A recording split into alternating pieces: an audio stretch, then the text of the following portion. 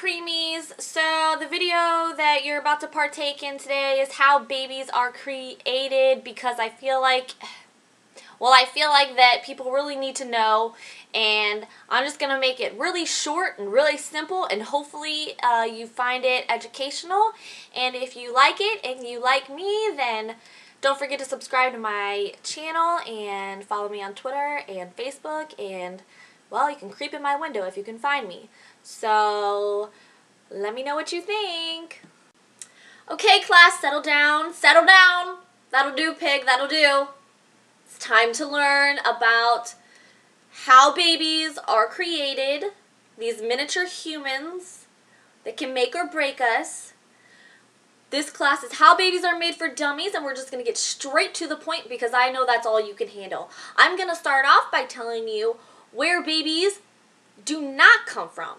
Babies do not come from storks, a cabbage patch, watermelon seed, and they surely do not come from a dumb broad swallowing her boyfriend's sperm. Really, the only thing that will get her is maybe some diamond earrings. But anyways, that's besides the point.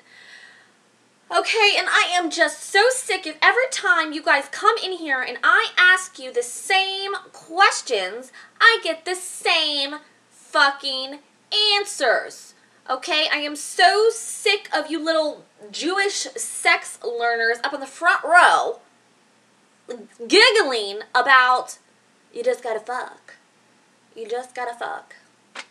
Okay, thank you. Thank you. Here, why don't you go ahead, honey, and take this condom and take it outside with you for protection when you go fuck yourself. Okay, Ninny Hammer? Okay. Anyways, the intricate details of how these miniature little human miracles are created are very important. And I'm just going to get to the point here. It's not all about the fucking aspect. It's just not that word. That's not the correct language. It's not just Barbie meets Ken for some adult beverages over at Ken's Malibu condo while Trey Songz plays in the background, and, you know, all of a sudden Ken says, "Hey Barbie, welcome to my sex room," and all of a sudden Barbie's flight attendant uniform drops to the ground and Ken throws on that bounce. Oh, I know I'm getting off key here, but then all of a sudden, you know, Barbie's on TLC, I didn't know I was pregnant, or AKA didn't know I hit a vagina. Okay, so a few things that your body should have intact for the baby making process. First of all, girls, your body should definitely have some ovaries. I have some kiwi here for a visual. This is pretty much what they look like. I can't guarantee the color. Your ovaries are extremely important. They're pretty much like a permanent egg carton that come fully stocked when you're born. You should also have a uterus and fallopian tubes, and obviously a vagina. Fallopian tubes, I will just tell you that they're kind of just like a Venus flytrap, okay? When the egg's released, the fallopian tubes suck it up, okay? Got that out of the way. Now, boys, your little baby making factory consists of, we all know, your penis, okay? Your penis, your scrotum, and your testicles. Okay, so everything is intact and everything's ready to go, and the big moment has arrived, and you and your special someone are leaving Outback Steakhouse on Friday night. Ladies, you can just smell the amazing strongness of his Abercrombie and bitch cologne all over him, and it just makes your heart pitter-patter.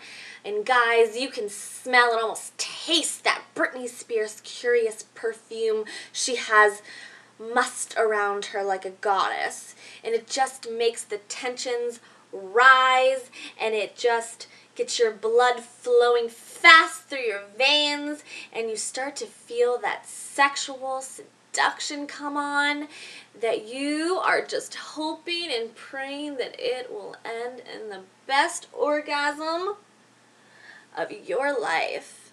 But, you know, you don't want to have too high of expectations because he could really be a good guy.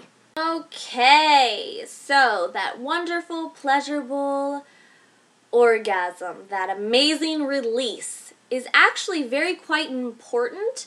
A, because, well, it can make or break a relationship.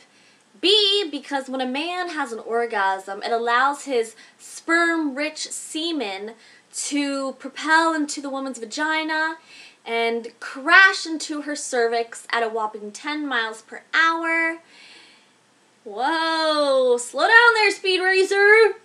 Anyways, this whole process is called ejaculation, which is giving that sperm a head start to get that egg and possibly ruin your life forever.